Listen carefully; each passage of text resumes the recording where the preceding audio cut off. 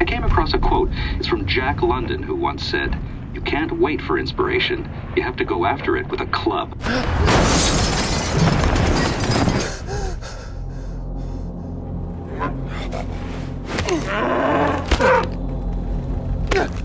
Something about that deer you don't particularly like, son?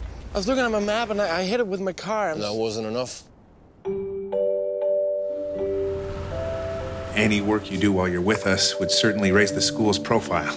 I'll mostly be focused on teaching, actually. I won't be painting. I didn't mean to be pushy.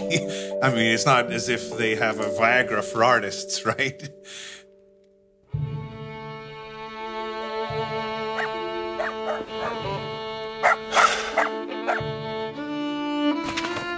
He's a mute. His aunt is one of our most important patrons. We let him hang around as a thank you to her. When he was 5, his father shot himself after accidentally running over his mom with the lawnmower. And that's when the sleepwalking started. Hey, buddy. You're telling me that Eddie, he eats small animals in his sleep? It's not as bad as it sounds. Well, it sounds pretty bad. It was 10 years ago you had your accident. Think about it. Maybe you need blood and guts to get you going, to get you inspired.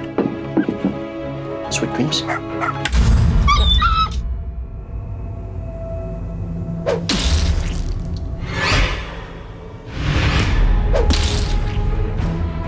There's something really unique about your work, Lars. And with the sale of one painting, we are good for one more year. You have fun with your retard, huh? The rush is the only thing I'm after.